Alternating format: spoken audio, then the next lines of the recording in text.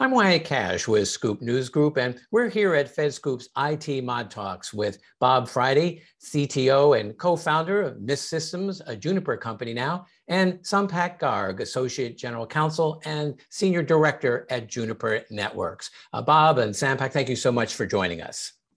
Thank you for having us. Thank you. It's a pleasure to be here.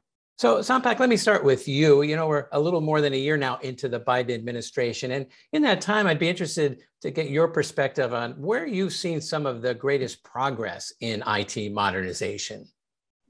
Well, thank you for the question. Well, I think from my perspective, at the policy level, we've seen a great deal of interest in the administration and moving ahead on modernization in terms of the cybersecurity executive order from a year ago that really pushed for more AI-based tools for zero trust architecture deployments. We saw a measured approach from the White House in the last month or so on a zero trust strategy, for example. A lot of input was taken from industry and other stakeholders. So we think they're really, on the policy side at least, really trying to move the ball forward in that regard.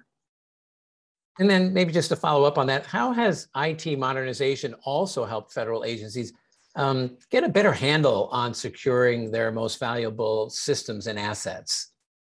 Well, Bob can certainly talk more about the details of that, but from what I've seen, they really are getting a sense that AI can help, and modernization of AI can help with security, the security aspects of network modernization.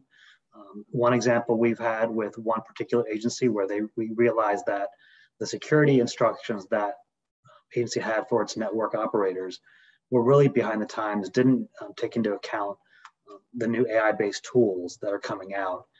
We've been in talks with that agency about modernizing that guidance so that vendors like Juniper and others can provide more modernized, innovative technologies to the agencies while keeping the security interests in mind. Well, Bob, let me bring you in here.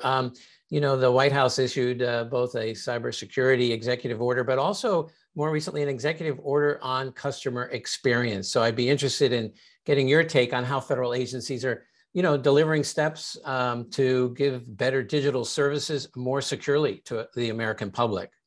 Yeah, you know, if you look, you know, the White House has basically asked, 35 critical federal services to kind of like improve their customer experience. And I think from our own personal experience, you know, whether it's with your Amazon bank or your grocery store, you know, we all see how technology is advancing in the service community.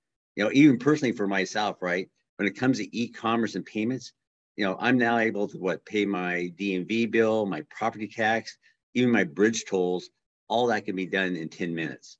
And so I think, you know, when you look at the focus on customer experience, it's really about, you know, the federal government starting to adopt these technologies we see in the commercial space, you know, and it ranges to collaboration and Zoom, you know, especially in this post-COVID era where we're starting to see the government make it easier for our veterans to interact with their doctors with Zoom technology. So I think, you know, when you look at the federal government services, I think that executive order, they're going to basically be adopting the same technologies we're seeing in our commercial personal space already, even faster now. Mm-hmm. And then lastly, what across the federal IT landscape stands out to you most as having the biggest potential or need for modernization in the coming year or two? Yeah, you know, I think, you know, working with the federal government, it's always, you know, they always have they want to adopt what's going on in the commercial space, but they always have to balance national security with the adoption of these commercial technologies. And probably the latest two that are really going to have the most potential on affecting government IT is going to be around cloud technologies and AI. You know, and the cloud technologies are basically just a better way of maintaining, developing operating software.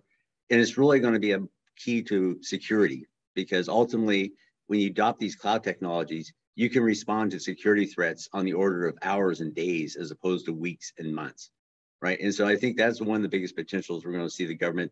You know, I think historically, you know, FIPS has always been that security hurdle to adopting commercial technology in the federal space. We're starting to see the federal government start to adopt FedRAMP, right? You know, how are they going to securely start to embrace these cloud technologies and get the benefit of it? And then on top of that is AI, you know, because AI is what's really going to allow the government to really start to bridge across these different data silos and really start to help help the citizens get access to across different silos.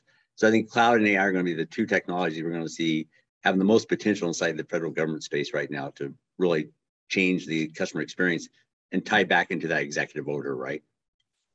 Absolutely.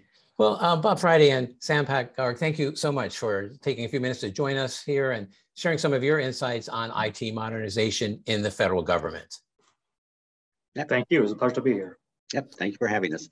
And look for more of our coverage on IT modernization on FedScoop.com. Thanks for tuning in.